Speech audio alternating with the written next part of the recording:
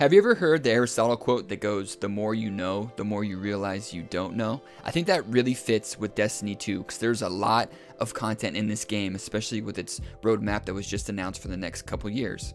So I wanted to make this quick guide for returning and brand new players to the Destiny universe. Myself, I'm a returning player. I haven't touched any of the expansions, so I just wanted to make this clear that this is just going to be a base level, just so you have a working knowledge and it's not so intimidating to jump into the game. Because when you create a brand new Guardian, it can be very overwhelming to where to start and to see what to do first. So we'll go over a few terms of the games. Obviously not everything, because this game has a lot of deep lore within it. But first off, let's start off with, if you're not sure what Destiny is, it is an MMO RPG FPS. It covers every letter of the alphabet basically.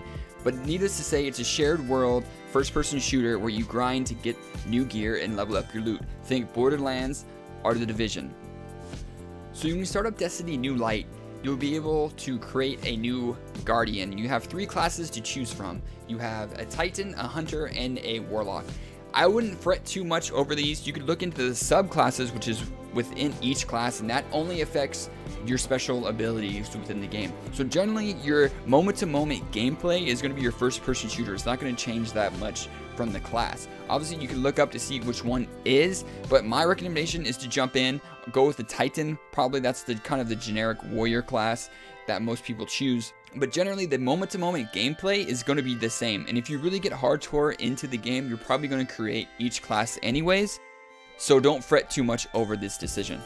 Each Guardian starts out with a power level of 750 now, and you can see this when you go to your character screen. And that's the most, I guess, important number of your Guardian, because that shows how strong your gear is and opens up new content for you if you hit a recommended power level. And how you get this level higher is to get gear throughout the game. Everything in this game, from your helmet to your chest armor to your leg armor and your weapons, goes into your power level. So you're going to be switching out guns and armor kind of frequently throughout the game.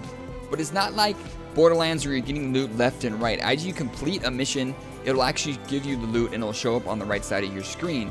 And the most rare loot in the game is called exotics, which are yellow or gold, and that's kind of the main gear that most people will go for. So the free-to-play version of Destiny is called Destiny New Light. And in this version, you get the original game, which is called the Red War, and the first 2 expansions, which is Warmind and the Curse of Osiris. And once you finish the first intro missions and cutscenes, or whatever it has you go through, and you're able to travel, you want to go to the tower and talk to Amanda Holiday here on the right. And she holds these all-day free content story missions, which is called the legacy content. So you will activate that content, and then you'll see it in your quest menu down at the bottom. This is the main PvE or player versus environment component of Destiny. And when you go to the destinations after you track a mission, you will see that there are logos all over the place, and the logos are very important within the world of Destiny. Obviously, you can just go in and follow the green tracker from mission to mission, but you also want to learn what each logo is, because then you can quickly discern which one is important to you at that time and which one can be ignored for later. Sometimes to activate these missions, you could do it from the map by clicking it and then launching it from there, but also having to physically go to a spot within the map. And when you're traveling through the MMO open world and you see the other Guardians jumping around, you might also run into these other symbols. These are adventures, patrols, and public events.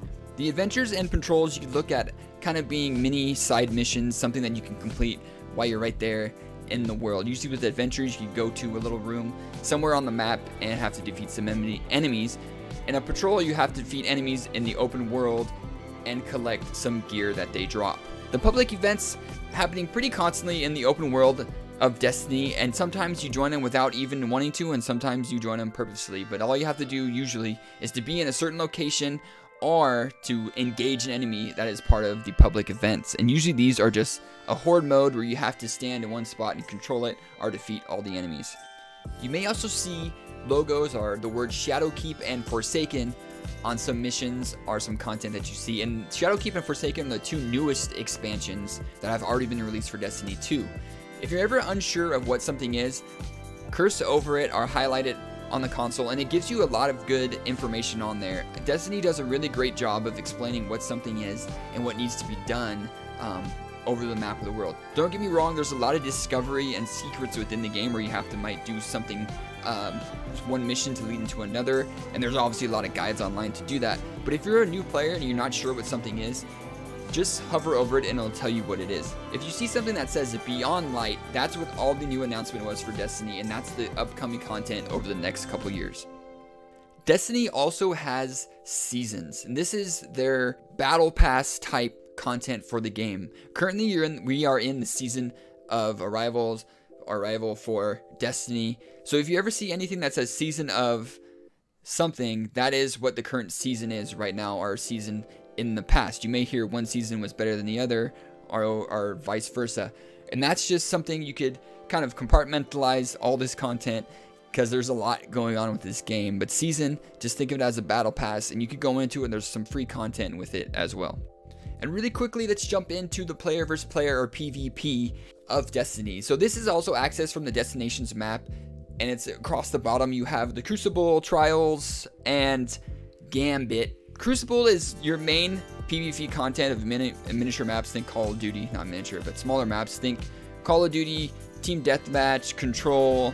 It has different names within Destiny, but that's what that game mode is. And there's also Gambit, which is actually something that's new to me as a returning player, which is kind of player versus environment, where you have to kill enemies, return loot that they drop to a central point, but you're going up against another team which can invade your game and slow you down. And lastly, let's talk about the end game content. This is strikes, dungeons, and raids. These are the most difficult challenges that Destiny has to offer, and these are usually the things you see when there's this team beat this first raid, or yada yada yada, they set a world record or something like that. Usually makes some headlines. But strikes are the simplest of the end game content. You'll see them on the map. You can click them and go to them and launch them. These have matchmaking. Usually, my experience, it's not as popular. Sometimes they do the Nightfall strikes and things like that, which are kind of timed challenges within various types of strikes. But think of strike as a more difficult story mission, but easiest of the end game content. The next up in between strike and raid is dungeons, and this is the newest end game content. This is actually new to me as a returning player also. These have been explained to me as harder strikes and easier raids, so obviously they fall somewhere in between a strike and a raid. But dungeons, right now we got a free one with the new announcement and everything. I think your power level has to be very high. Your player power level has to be very, very high. As a new player, I wouldn't worry about dungeons right now, especially if you're playing the free one, because the other two dungeons are also tied to paid expansions. And lastly, we have raids, which are the ultimate challenge of Destiny 2. But again, as a free-to-play player, I am not worried. As a solo free-to-play player, I am not worried about raids. It's the ultimate challenge within Destiny 2, but it also requires 6 players, and there's no matchmaking. If you get to the point where you are ready to do a raid, you're actually going to be beyond this video, obviously, because you're going to know a lot the game, you're going to be grinding out, and you're going to know exactly what you want to do and the gear you want.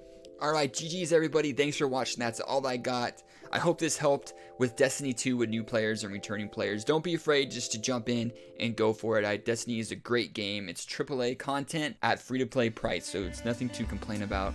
So GG's everybody, like, share, and subscribe if you enjoyed the video, and I'll see you in the next one.